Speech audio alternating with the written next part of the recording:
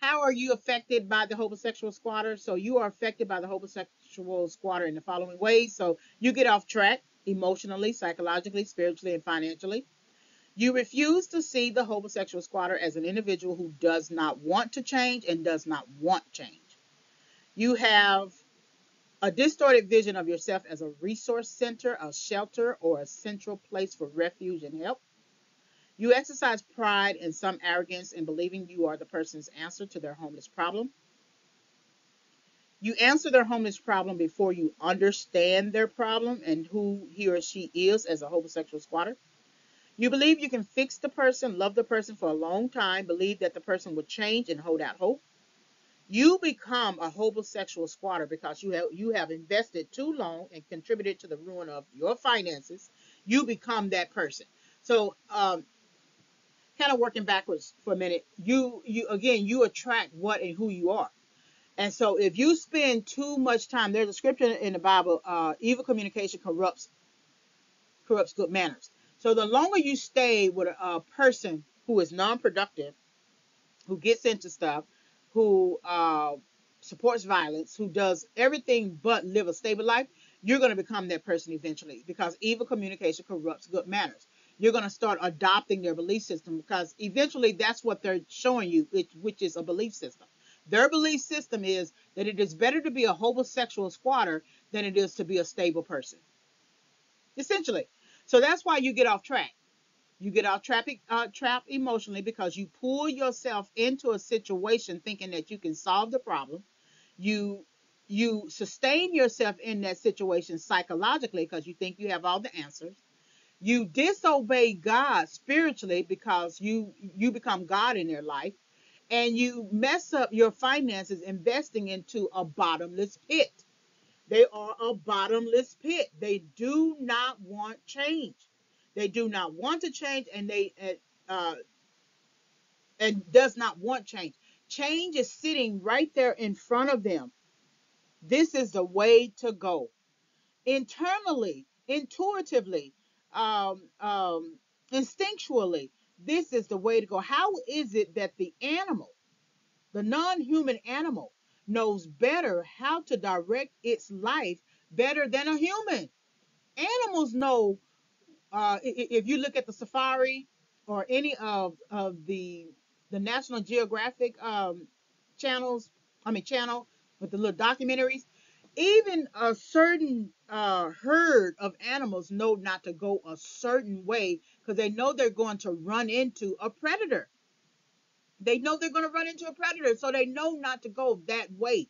Okay, how is it that the animal understands that better than the human?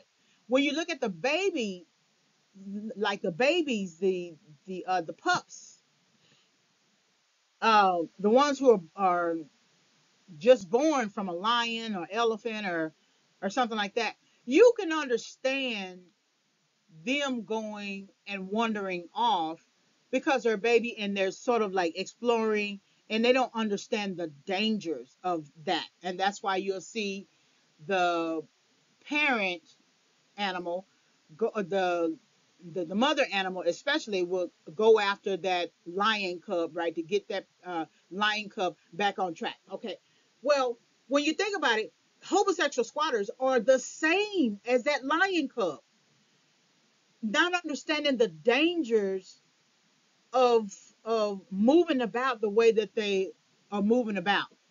They may understand that if I sit on this corner, I'm going to have an issue with somebody, but they don't understand the homelessness of the implications of the homelessness of their decision making.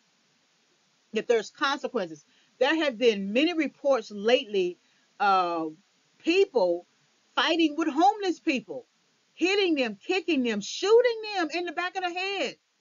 And a lot of times, you understand that you're homeless and that there are some consequences to being homeless. You're sleeping out on you sleeping on the ground. You have a tent, things like that. Okay, it's hard. You can't get enough sleep because you never get enough rest. Things like that. Okay, you get that, but you don't understand the full consequences of that decision. That people will look upon you with hostility, so that they can actually harm you. Because you would think that I'm homeless, you should have some compassion for me, some empathy for me. Why are you beating me up?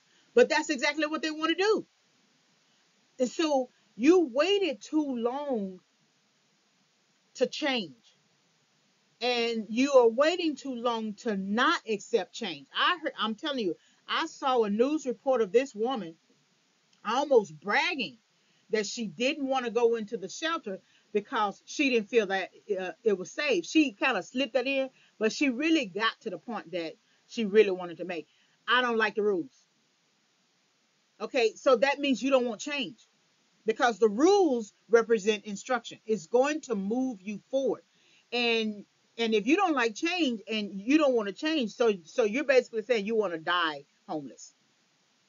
That's the life vision that you have for yourself, that you want to die homeless. Same thing with the hobosexual squatter. If you continue to let the hobosexual squatter stay in your house, because someone is going to die in this situation. The overworked person is always the person who will die. Unless you get that person out, you're gonna have a heart attack. It's you're gonna have a stroke. You're gonna have a heart attack because you're not taking care of yourself. You're not minding yourself. You are so busy minding that person and keeping up with that person. You can't sleep at night. You can't have any rest because you know you're not supposed to be in that situation. That you don't want to change it. And so if the homosexual squatter does not want to change, that means that you don't want to change in a situation if you still keep the homosexual squatter in your house. You don't want to change, and you don't want the situation to change. And it's either you're gonna come to a crossroad moment and say, I can't do this anymore. I'm too old for this game. I'm done with this. I gotta move on with my life. I gotta let him go. Or you're gonna continue to let that person stay in your house, ruin your finances, ruin your psychology, ruin your mental, emotional, spiritually, to the point that you become a shell of yourself. You have mental issues because they are coming. Because it's something on that homosexual squatter that is mentally unstable, and it's going to transfer to you if you continue to stay in the situation.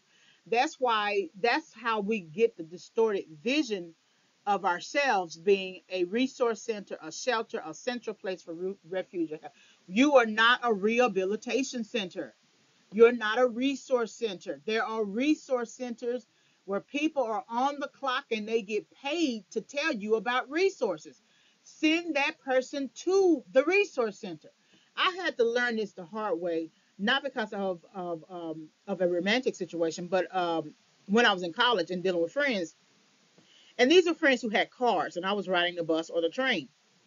And so I would talk to them about something that I heard or something like that or whatever. And sometimes if you're already in that situation, like in that office, you can pick up a handout or something like that. Okay, no problem. But if you're not, and it takes you having to drive in your car, then you're not going to be able to easily do that because you have to get off the bus to get off, right, to go get this thing for the person. Well, my situation was I always volunteered my time. I didn't set boundaries with myself. So when I ran off at the mouth about opportunities or whatever, the first thing they would say was, okay, can you stop by and get that for me? Okay. Again, remind you, they had cars. And like a dummy, I actually did it. But then I realized the truth of the matter was, oh, they got cars. Why am I getting off the bus to go get something when they can get in their car and go get the situation themselves? So then what I started to do was I stopped doing that for one, and then I gave them the address because I knew the address, right? I gave them the address. I gave them a phone number. I told them that it's a resource center, and I told them the days and times that they're open, things like that. Oh, but you can't go over there. I mean, you live over there. No, I can't go over there anymore. It's not on my route. So you would have to go over there. Just take some time. It's open on Fridays. You don't have to go to school or work on Fridays. And they hate when they realize you see them for who they are. They really do hate that because now you're telling them truth about themselves without even having to tell them the truth about themselves. You are off on Friday. Get your big head up and go over there yourself.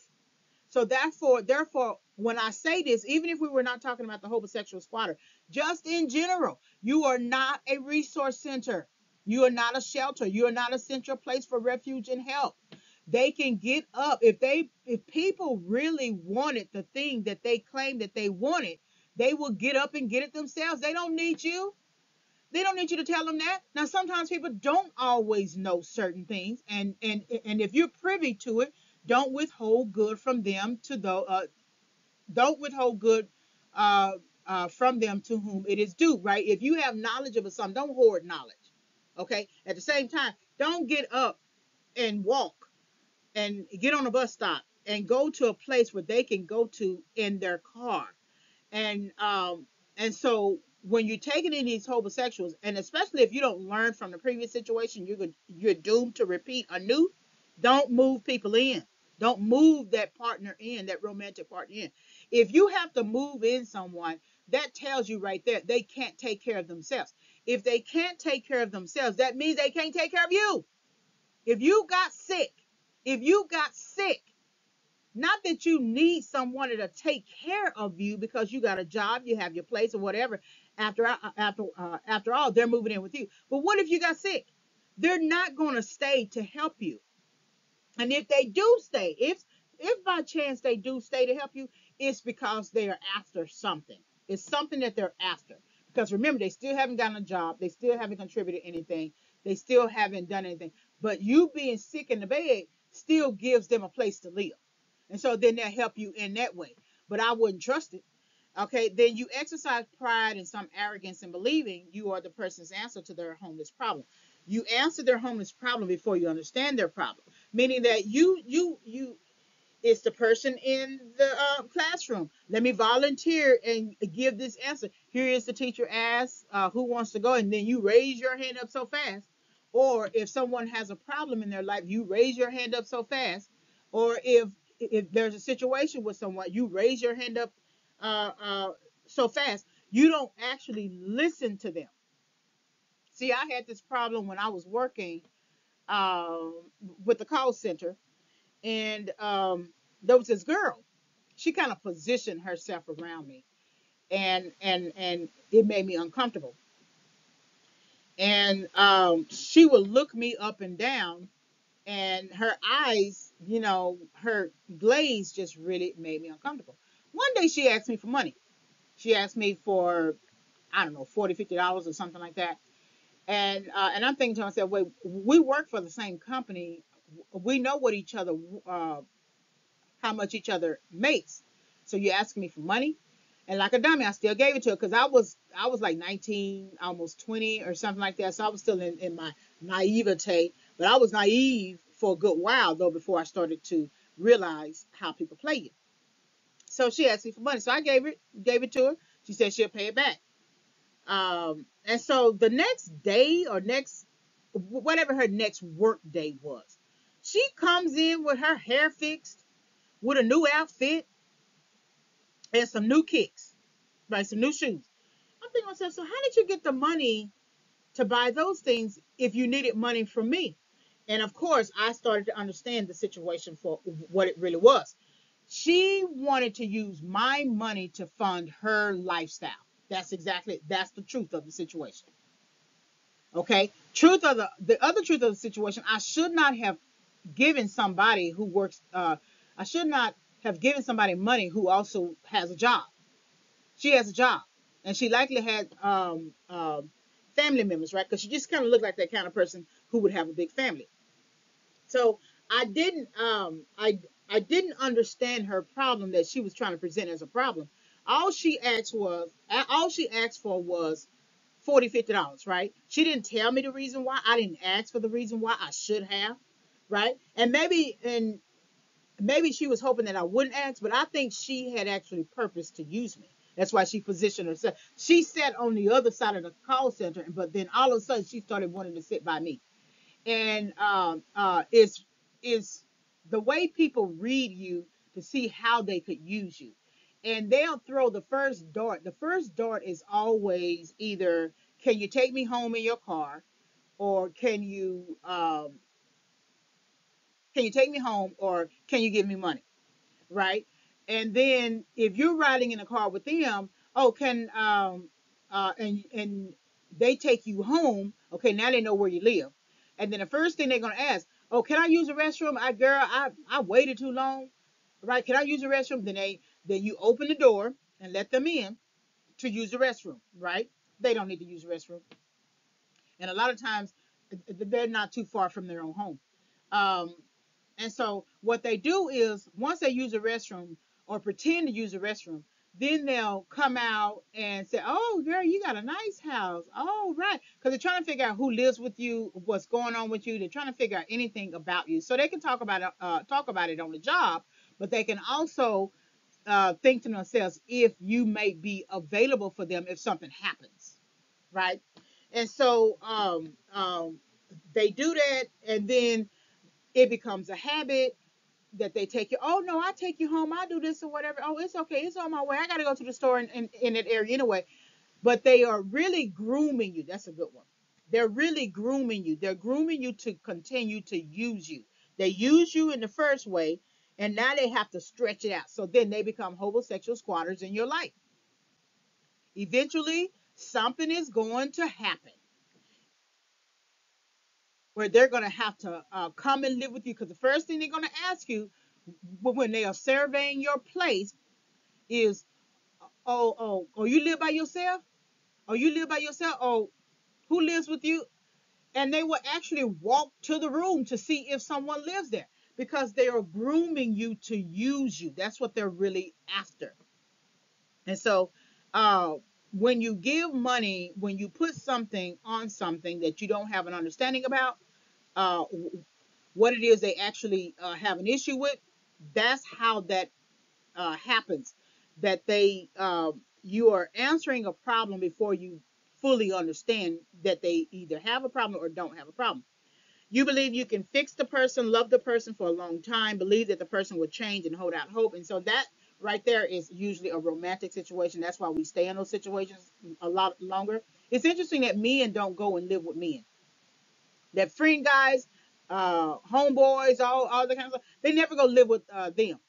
They always find a woman that they can go live with, because they know that they don't have to be responsible. They know that they don't have that man's breath on their neck to hurry up and make decisions and things like that. They know that they can stretch out their homosexual behavior with the woman. But now you see a lot of situations where men who are dating each other, and one of them needs to go and live with the partner. Now you're seeing that is homosexual. That they are now moving in with their romantic partner and not doing anything. And so you see video I forget what the name is, but it's a comedy situation, right? Where the partner is now moving out that man. The male partner is now moving out that man, because he was taking the situation too far, and that he didn't really intend on letting him live there. So you can't fix that person. That person that's something that has to come from within. That's something that has to come from within. And the longer you try to do that, you're going to mess up whatever you got going on with your life, and it's going to get you off track. That's why you see a lot of people who end up dying a tragedy, because they are in places where they're not supposed to be. That's how you die a tragedy. You can die a tragedy by being out of order, being somewhere you're not supposed to be too soon, or you are in a place where you're not supposed to be at all. That's why resist the temptation to always go to house parties. Resist the temptation to always go and hang out with friends on trips and things like that. People are ended up dying from going on trips with friends. They're supposed to be your friends, but somehow you are ended up dead. It doesn't make any sense. And so they presented themselves to you much longer in being a person who always asks you for something, and then you probably funded the trip. They're resentful and offended by that, and they try to provoke you to anger in that situation, and then you end up dead or in jail or something. And so you can't fix that person, love the person for a long time, believe that the person will change and hold out hope. Your hope is going to die. And if you don't get yourself out of that situation, you're going to die. So you become a homosexual squatter because you have invested too long and contributed to the ruin of your own finances.